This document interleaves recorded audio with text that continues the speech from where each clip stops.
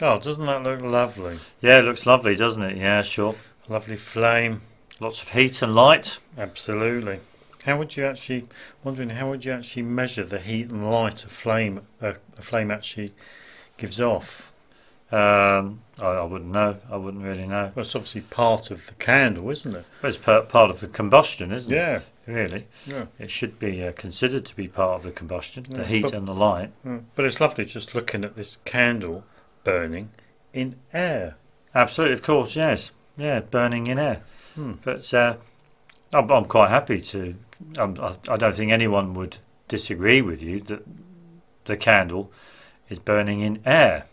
Yeah. The trouble is, though, some people would think that the only reason why that flame is able to burn, is only because of oxygen in the air. Oh, right, okay. That's the only reason why. Right, okay. Well, we know there's air present because everybody knows that candles and other things burn in the presence of air. We even breathe in air. Yes.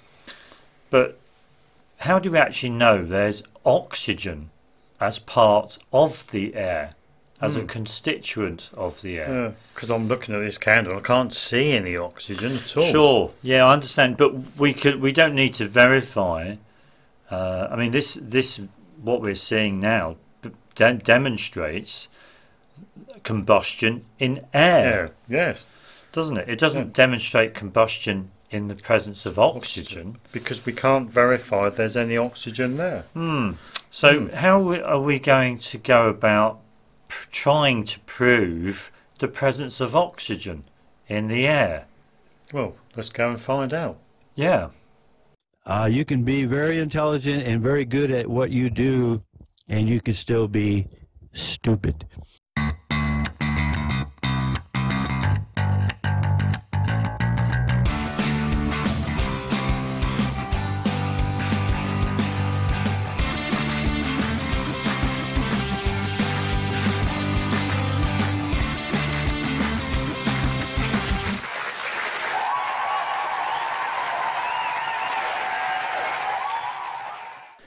In this video, we're going to try and determine whether oxygen is really a constituent of the air.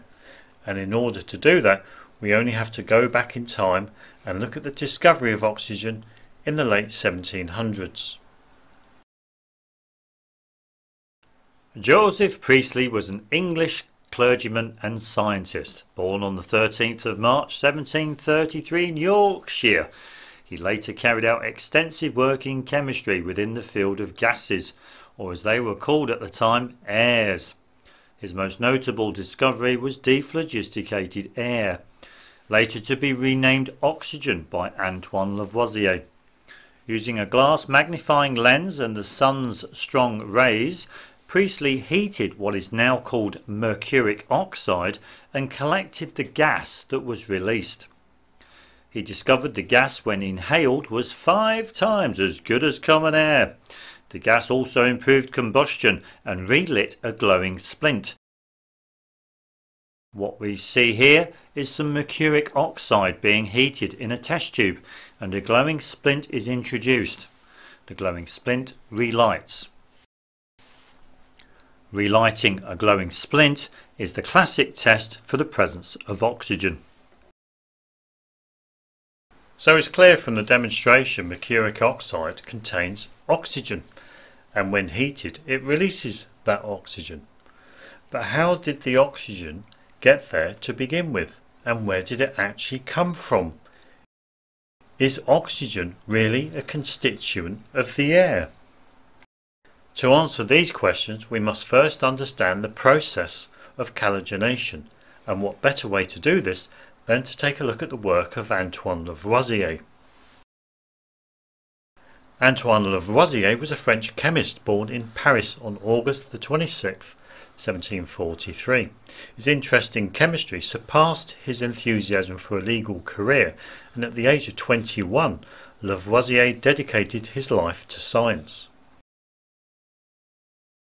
In August 1774, Joseph Priestley met with Lavoisier in Paris and described how he had recently heated mercuric oxide and collected a gas in which a candle burned vigorously.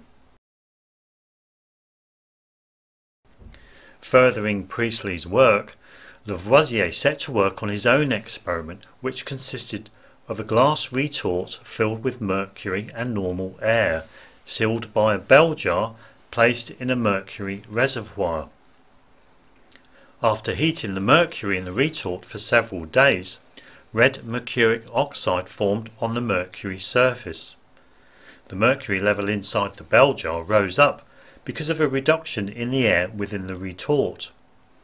Lavoisier concluded the reduction was due to a certain element of the air being absorbed into the mercury. For Lavoisier, this experiment helped to cement his understanding of the existence of oxygen as a constituent of the air.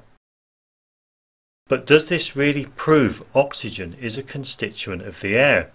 Is it possible another explanation can account for this reduction of air and why mercuric oxide releases oxygen when heated? We think there is. Well, it's common knowledge when materials are heated, they expand, and when cooled, they contract. We are of the opinion when a material expands, a vacuum is generated inside, and as nature abhors a vacuum, the surrounding air will fill the void inside the material. Upon cooling, the material contracts, and in so doing locks in and concentrates the absorbed air. This process we call calogenation. The process by which a substance or material absorbs the surrounding atmosphere when heated. So when Lavoisier heated the mercury, it was possible mercury absorbed a specific amount of the air inside the system, and after the mercury cooled and contracted, the air that had been absorbed into the mercury was concentrated into oxygen. In other words, Lavoisier had unknowingly manufactured oxygen through calogenating the mercury with plain old boring air, and there was no oxygen as part of the air to begin with. This means air is a simple substance and is not made up of constituents, as Lavoisier had later put forward.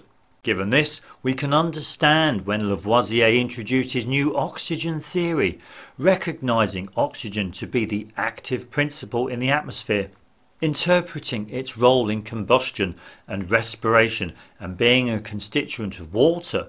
Much controversy existed. People like Priestley and other notable figures were unconvinced by Lavoisier's assertions. After looking at Lavoisier's work some 250 years later, we too are unconvinced oxygen is a constituent of the air. We're of the opinion Lavoisier was wrong and merely created his theory to challenge and destroy the current understanding at that time. So there we go, it's very clear that Lavoisier didn't prove that oxygen was a constituent of the air. Even though he stated that it was, or he came to that conclusion.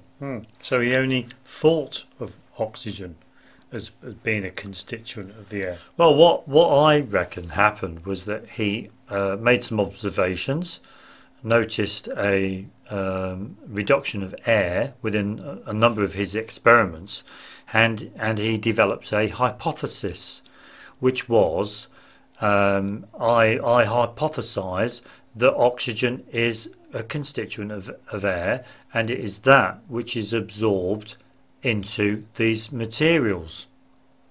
Yeah, that's his hypothesis.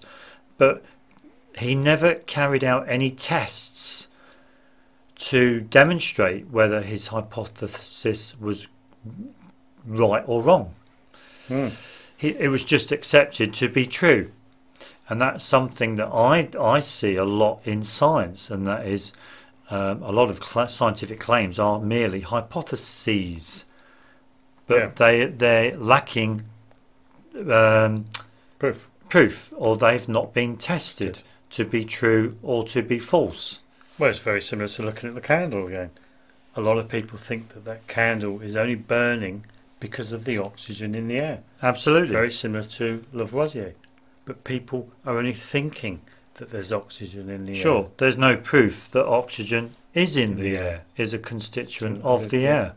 It's funny that, isn't it? Yeah. Let us know what you think. We'd love to know your comments. Absolutely. Let us know whether you think oxygen is a constituent of the air, or if you're in agreement with Priestley and other people. Kerwin and Watt, James Watt, and people like Peter and myself. You know, if you too think that oxygen is not a constituent of the air, I'd love to know your views. So there you have it. So thanks ever so much. Hope you enjoyed the video. And always remember, till next time, if something doesn't make sense, it's probably nonsense. Yeah. Okay, thanks ever so much. Bye. Okay, ta-da. Bye. The Earth isn't round, it's flat. How do you know? I've observed it in all my travels over Europe. It's flat. Everywhere it's flat.